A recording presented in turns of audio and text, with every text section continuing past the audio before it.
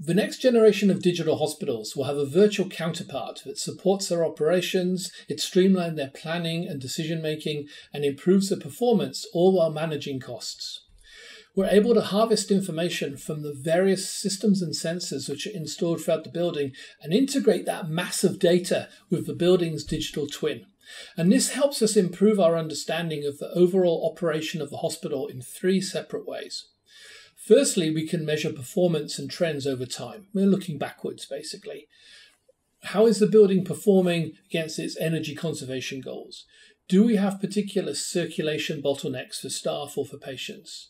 Is the building performing the way we expected it to? We can answer those questions with this system.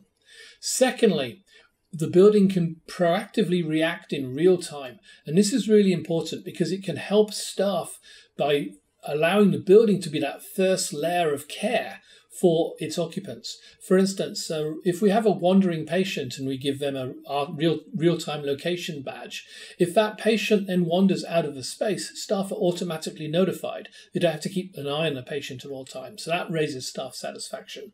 Similarly, from a staff safety perspective, next generation security systems can identify potential concerning events and dispatch security to those locations before something bad happens. So there's lots of opportunities here to make the building be much more proactive in care and attention for its occupants. The bit that's most exciting now, I think, is the ability to look into the future.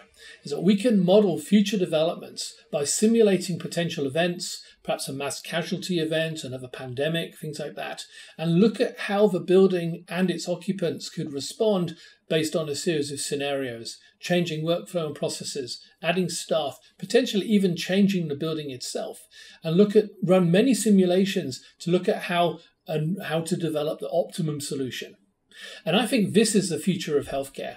I think that we're converging the physical and virtual components of the healthcare system into a hybrid campus that's going to support smart decision making that enhances the healing environment. I'm very excited about that.